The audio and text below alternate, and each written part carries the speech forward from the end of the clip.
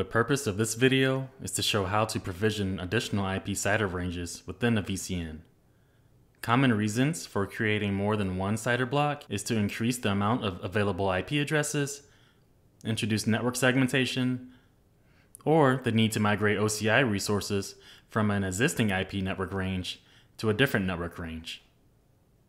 We'll take a look at a VCN with an existing IP CIDR block of 10.0.0.0/16, and we'll start by creating two additional IPv4 ranges along with an IPv6 range. From there, we'll create new subnets using these new ranges and verify connectivity between the different subnets. Let's begin. Within the VCN, on the left side resources menu, let's select the CIDR blocks prefixes option. From there, we'll click Add CIDR blocks IPv6 prefix button. Within this menu, we can actually add our IPv4 or IPv6 prefixes as needed. For my first block, I'll add 10.1.0.0/16 and leave that as is. Hit Add CIDR blocks. Once finished, I can add another CIDR blocks. Up to 5 can be added for IPv4s. Let's select Add CIDR block again.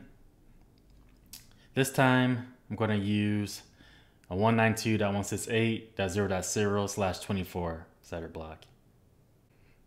Once that's finished, let's add one more CIDR block, this time for IPv6. Just like IPv4, you can add up to 5 IPv6 prefixes as well. For this, I'm going to let Oracle allocate a global unique address range for us. Once that's complete, let's move over to our subnets and actually begin assigning these ranges to a subnet that we can use for our OCI resources. In the subnets menu, let's go ahead and click Create Subnet. So from the 10.1 CIDR block, we'll create a subnet from that. I'll just give it the same name as the CIDR block itself. So 10.1.0.0/16. Then I enter in the actual IPv4 CIDR block there. And we'll also carve out the IPv6 prefix as well for this. So these will be a /64 when you're using a Oracle allocated IPv6 prefix. Note that this is always required as well. When you use IPv6, you also need to provision an IPv4 CIDR block to go along with it. And once that's done, we'll go ahead and create one more subnet. This time it will be for the 192.168/24 using the same IPv4 CIDR block. And once again, we'll provision an IPv6/64 prefix as well. And once done, we'll click Create Subnet. I placed a VM inside of every subnet that we just created to verify connectivity between each of the subnets. As you see, I have a 10.0 for this VM and a 10.0/16 subnet.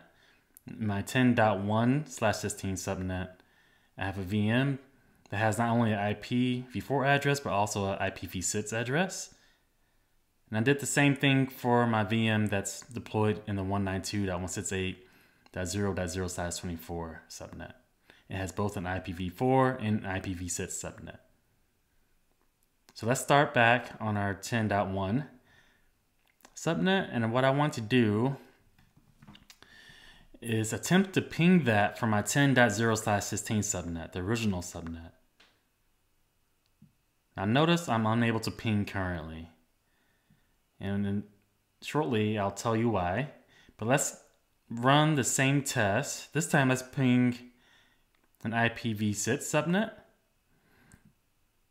So I'll take my IPv6 IP address, and from a 192.168 network, I'm going to ping back to the IPv6 address.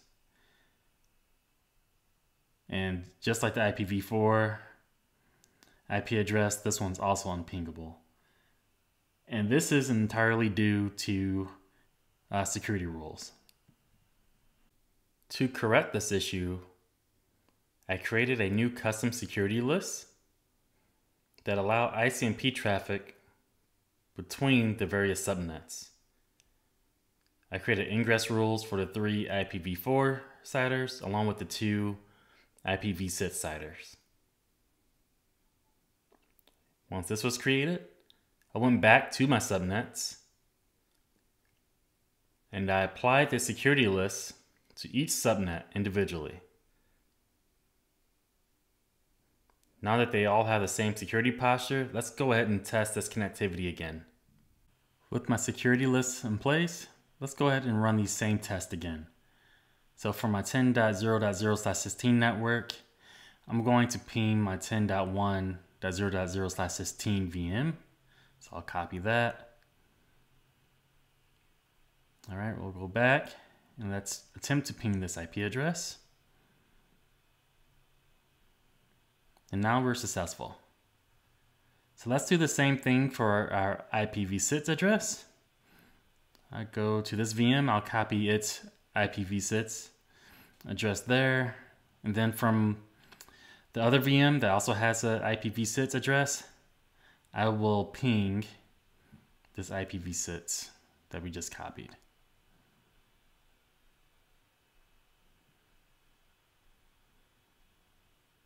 And as expected, we're getting ping replies back now. This concludes our demo.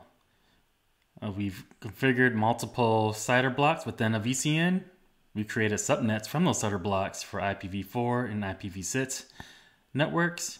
And we verified that these networks are reachable from different networks as well. To learn more about OCI and best practices, please visit our website at oci.com.